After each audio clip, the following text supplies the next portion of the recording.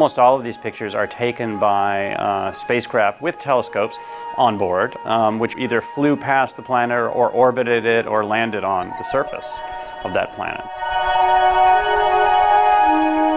The images originate with missions that range from the Lunar Orbiter series of the 60s, those are the earliest pictures here, to really cutting-edge shots from Saturn and Mars from probes that are still working today. Basically what I did is I went in and I served as curator of a vast number of images. I searched through hundreds of thousands of raw frames from Voyager and Viking and so forth. The Viking was a Mars orbiter of the 70s and 80s. Looking for the extraordinary shots. I also have an eye for abstraction, I have to confess, and I like pictures that subvert expectation a bit. This is a global dust storm on Mars, and it's comprised of about 90 individual frames from the Viking orbiter of the late 70s, early 80s. Mars is the only planet that we know of that has global storms, and so this is, I think, a really good example of that. And I find that it has an almost biblical fury.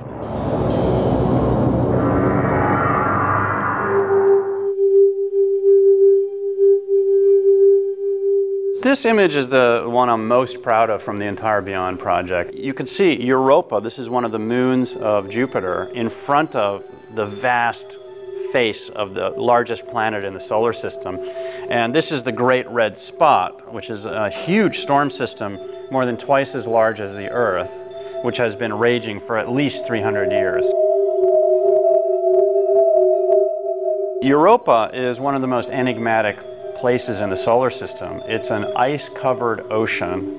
The ice is not that thick. It's about as thick as the skin of a grape would be to the grape itself. Underneath is liquid water, and it's one of the leading candidates for extraterrestrial life.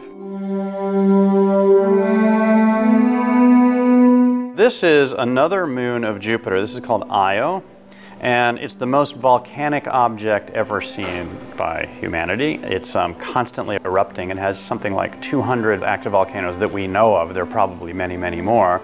And the color is due to sulfur. This is true color.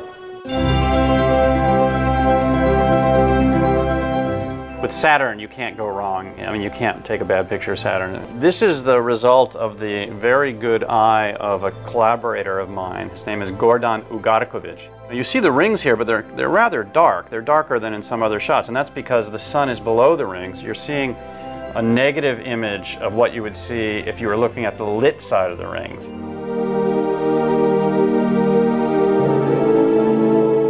I really love this shot because, you know, we wouldn't be able to take pictures like this if it hadn't been for certain research conducted here in Greece a long time ago. You can see sand blowing into the Mediterranean from the vast desert in North Africa, the Sahara. You can see smoke from burning forests here in the southern Adriatic Sea blowing into the Mediterranean. At times I almost felt like I was on one of these voyages. Yeah.